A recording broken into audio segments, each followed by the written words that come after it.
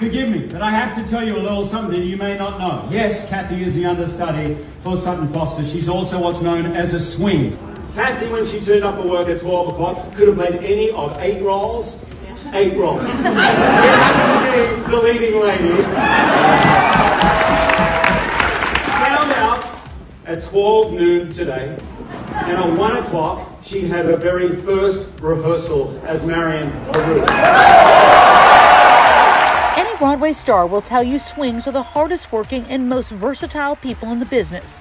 Their role tonight could be totally different come tomorrow. But as they say, the show must go on, and swings make it happen.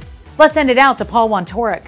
That's right, Tamsin. When Hugh Jackman paid tribute to Music Man understudy Kathy Voytko, the video went viral. I sat down with Kathy, Aramie Payton, who moonwalks and stands by as the king of pop in MJ, and longtime Wicked Elphaba standby Jennifer DiNoia to find out more about these pros that make sure the show always goes on. You know, there's been a lot of attention these days on the hardworking standbys and understudies and swings that keep Broadway moving, and the three of you are doing incredible work every week on Broadway, covering some amazing roles, so I'm thrilled to talk to you all about it. Thank you. Let me just introduce everybody. Now, Jenny, you are the standby for Elphaba in Wicked. You may have heard of it. The green girl. Yes. You have done this role for a real long time, on and off. In fact, when you look at your Wikipedia page, it's actually kind of hard to follow. I know. All of the different companies. I can't really remember. It's all like meshed together. Yeah, there's a lot of green makeup, a lot of Glindas. Yes, a lot of Glindas. And you are actually back at the Gershwin now, covering Elphaba again. So welcome back. Thank you. Kathy, you are over at the Winter Garden Theater. You are an understudy for 3 roles, including Marion, yes, the librarian, yes, Marion Peru, and so you're covering for a couple pick-a-littles, and then I cover a couple ensemble people. some real crazy character ladies, and then the ingenue. And then they accidentally slapped me on for a 10-year-old one day, so I just do what they ask me to do. And this is what Broadway is like these days. Yes. And you've actually done many gigs on Broadway as an understudy, as a swing, as a standby. So yes, you have a lot of experience. Been lucky to be working on the Broadway. Aramie, you are welcome to Broadway. Thank you. You are a newcomer to the Broadway scene. Yeah. You are at the Neil Simon Theater. You are covering both the roles of MJ and Michael in MJ the Musical, which means you're middle and older Michael Jackson. Yes. You say that you cover him from age 13 to 33? Yes, yes. So that's the span between the middle Michael character is from 13 to about 22, and then the adult Michael is 33. All 3 of you have such great stories, but you all have this sort of in common, this ability to step in, sometimes at a moment's notice. This has always been a part of this industry and sort of a really unique thing about theater. And I think that it's been interesting in the last, especially the last year, there's really been a huge spotlight on the work you do. Previously, people knew there were understudies, people might have heard of a standby, they rarely heard of a swing. Right. Very fortunately for us in the industry, Hugh Jackman made a big speech. So you actually had a very big moment because you were understudying multiple roles, as we talked about, including Sutton Foster. Early on, when the Music Man started, how deep? Fourth preview. Fourth preview. Sutton tested positive and announced it, and you went on with, how much rehearsal had you had up to that moment? Maybe 2 music rehearsals during the rehearsal process, but that was just me and the music director in a room for 45 minutes just going over the music. Everything else was self-study, independent study. As a swing, you're not up there generally with the cast. You're sort of doing a lot of homework, taking a lot of notes, and doing a lot of memorizing just with your eyeballs. Yeah. And so I was at a costume fitting at 11 in the morning, and 11:45, the PSM called me and said, "You're on for Marion." Wow. And I said, okay. And he said, "What do you want?" And I said, "I'd like to run through the show in order," because a lot of times when you're on it at the last minute, they'll say, "Okay, we're going to do this big number and we're going to do this big number," and let the cast go take a break. But I said I didn't know the show well enough at that point to do it out of order. And everybody showed up, and by noon, I was at the theater. By 1, everybody else was there, and we ran through the show, and then kind of on a spit and a prayer, it went well. And Hugh made a ridiculously kind speech at the end of the show and pulled every swing that was on, and there were 5 5 swings and or covers on for roles that night. 4th preview, that's unheard of, right. But COVID took us out. Yeah. And he brought up the fact that there are swings, and I can't tell you, people who've known me for 20 years said, wait a minute, what's a swing? What do you do? Yeah. So I'm thrilled that he just brought the conversation to a national level. Like, oh, we've always been here, but I'm grateful to you that he brought some knowledge to the general public that exists. And Aramie, you actually, I saw on your Instagram, because you covered 2 different eras of Michael Jackson's life, there was one day, and maybe this has happened more than once, where you actually did, like, I think you did the matinee as the older Michael, and then the evening as the middle Michael. And it just happened again like about 2 weeks ago, or maybe 1 week ago. This time they checked in, they're like, is this gonna be okay? Do you wanna just stick to one for the day? I'm like, no, give me I like the change up. They're very different from each other. And the way that they work in the show, it's nice to like go into the more ensemble world, and then also to bounce back into like, okay, well, I'm driving this show. And in the head, it's like, woo, which Michael am I? You know, am I 13 or 30? There must be moments also when you're on stage and you're watching other people do the roles you also know. It seems impossible to figure out how to keep track of all this information. So many things. I often liken it to a chessboard. If you know that this is how the queen moves, then you know that this is how the pawn moves. Wow. So once you know a couple characters in a show, you know, oh, well, I'm going to see Aramie goes down right at this moment, and that's when I know to go left. So you can't look at it like I'm learning all of these people. You have to look at it like I'm learning 2 or 3, and then the other pieces sort of fall together. Learning the world, how it exists and how it moves with me out of it in any capacity was what helped me. Just visualizing it completely and seeing what it does, so that if I did have to get thrown in a spot, I'm like, oh, I'm used to seeing this picture. Later on, once you've locked in your tracks, you're like, oh, I know that this person's gonna fly by me right now. Like, and you kind of have that spatial awareness. It's a specific skill set. Yeah. Don't get me wrong. It's not easy, but it gets easier the more you do it, I would say. Yeah. Now, Jenny, you started in Wicked in Chicago, I believe, the Chicago sit-down production. You started as a swing. As a swing, right? So, what did that mean? How many crazy costumes of the denizens of Oz did you have to know how to fit into? I knew all 9 female. Wow. Ensemble tracks, and I didn't understudy Elphaba or right. That came later. That came later, yeah. So how did that sort of transition into knowing the lead role, and then eventually getting to cover the lead role, and then you got to cover it on Broadway, and then do it on, and then you had a full year on Broadway in the role as well. Well, so I was a swing for about 1.5 years in total, but about 6 months in, we had our understudy who injured themselves and needed to be out of the show for like 6 or 7 weeks. And at that time, there wasn't like a pool of people to call. I auditioned, I became the emergency cover. Yeah, actually, it's so funny when you read the history, your career history, a lot of it talks about being an emergency. Yeah. There's always like a lot of Elphaba emergencies. I'm like the emergency You need an Elphaba. Is there like a bat phone, like a big green phone in your house that rings? Yeah, I am the emergency Elphaba, I That's think. amazing. Or I have been for a long time. How fast can you get into green?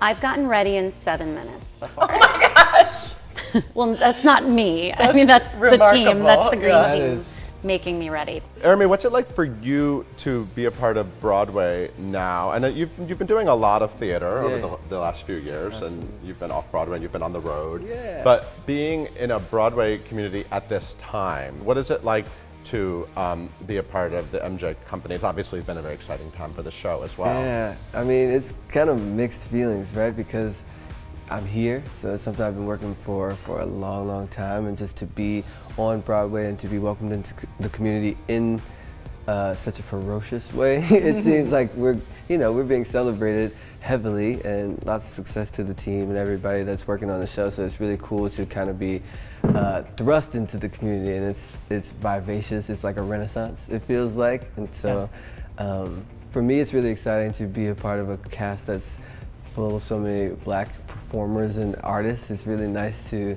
see that like reflected across Broadway right now. So I feel kind of honored to be a part of that and ushering that in, and hoping that that's how it continues to be like representative of all kinds of people. Yeah, it feels special, but I'm still like, you know, I'm still in pinch me moment. Kathy, when you have a resume like yours, where I feel like you've you're probably kind of known as someone who's really good at this within the industry, right? I mean, when I look at like... The first time I did any standing by was, I stood by for Stephanie Black and the Pirate Queen. Right. And I just thought that was a really fun job because it was this humongous Boubelot and Schomburg show, and we did it in Chicago for a couple months, and we came here for a couple months, and I thought that was really fun. At the time, though, I was desperately trying to get pregnant, and I was like, that'd be great. I'll be an offstage cover, and if I have morning sickness, well, I didn't get pregnant during that time, and but then I stood by for Mayor and Maisie and Next to Normal. I found that didn't stress me out. So standing by never stressed me out. I didn't find that to be, I know I had a girlfriend who said, I can't do it because every single day I go, how am I gonna do it if I have to go on? And I didn't feel that way. And I was like, oh, maybe this suits me. But yes, I've been lucky to do it a lot. Yeah. And then I'll go do a role somewhere and then I'll say, yes, you need to stand by, absolutely. So I don't know, it's a weird, I never thought that it might take a unique constitution of a person to actually be able to handle the. Do you both feel like you kind of have that as well? Yeah, I always feel just super grateful to be working, especially after the 2 years of 2 years being of off. nothingness. Yes. Yeah, and I'm always learning, especially as a standby or a swing or understudy.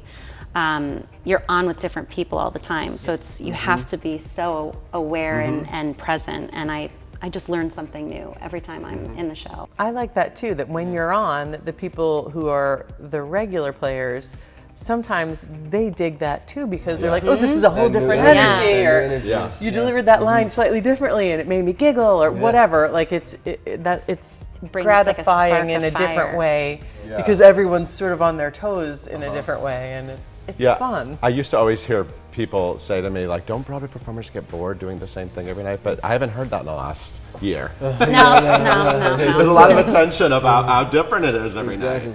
I love that feeling that's kind of lurking, where you're like, even if you're just hearing like playback of the show that's happening while it's going on, or you're being able to watch what's going on, you can see the actors on stage and you're just kind of like aware of if something could happen, or just being like on your toes, but knowing that, you know, you kind of have to like jump in and help. I hate the phrase like save the show or anything like that, but you know what I mean? But you get to help make sure that things go well, and you get to help keep things intact, and I think that's it displays like your compassion in a different way. I don't know. For me, I love the community aspect of theater, so it gives me that chance to be like, I'm a part of this community, or I contribute to this community, even if it's for this moment. I'm tickled to hear you say that you don't like that phrase either. You know, I don't like that because I feel like my best day at work is if I jump in and somebody who hadn't opened their program doesn't even know that anybody different is in the show. Sure. That's my best day at work. So saving it feels like the wrong word. It feels like you just allowed it to be. Yeah. That actually leads me to a question, because obviously there's blocking and choreography that you have to follow. But do you feel like you're allowed to sort of find your own way into the roles as well? I feel like there is more freedom to do that than maybe historically I used to hear there once was. Do you feel that? I feel like there's like I always see it like a box, you know, and you can kind of move your way through that box, but there's, you know, the structure of like what the show is and the story. You have this much wiggle room in the framework they've set out. Yeah. But I think, I mean, at least at Wicked, like they encourage us to be in the moment as ourselves through the character, so. Well, and I can tell you that Hugh is an evil, evil person, and he likes to tickle you and crack you up on stage. Oh my gosh. So he will oftentimes go a little out of the box just for He doesn't want it to fun. be the same every day. No, so it keeps you on your toes for sure. Forget about whatever actor whose role you're doing that night, but you're also, you're walking in, everyone walks into Wicked with a certain idea of what Elphaba sounds like. A lot of it comes from Idina Menzel and a cast album, or maybe who they've seen in the past. Marion has a very interesting, you know, history that this production kind of breaks against a little bit, right? Makes her, she's a little more fun than she's ever been before. But you have the extra pressure. Not only Miles Frost, who just won a Tony Award for playing MJ, he's doing that, he's fantastic. But you also have to nail an icon. It's not an impersonation, it's really like, you really have to bring out this icon, and audiences have to buy that, and you don't have every night to nail that. Yeah. You know what I mean? You haven't been doing it every night because it gets easier, I'm sure, the longer you do it. Yeah. That's a crazy amount of pressure. It is. I welcome it, actually. I don't know what it is. Maybe this is my, like, you know, crazy side popping out, but I think it gave me such a large task as an actor I love character work. I love like the study of like the actual human. And so for me, as a Michael Jackson fan and then as an actor, to come into this thing where I get this really specific, at least it's specific in people's minds, like we all have our specific idea of Michael. Having that pressure allowed me to refine my character a lot more. When I booked the job, I was excited, but I was like, whew, it's Michael, whew, okay, you know, but then What about he? You know, maybe I didn't do he as well. But, you know, to have the pandemic time to really like sit and listen to the music even more so than I was already doing it, and to really like start building on my own. So once I step into the room, whether I'm being rehearsed or not, I've already gotten some of those tools in my back pocket. But the task makes me excited. The task is like a big deal, but it like, I don't know, I feel like it strengthens me in some way, you know? I love that. I hope you see it and agree. If you see it, then you're like, you don't sound anything like that.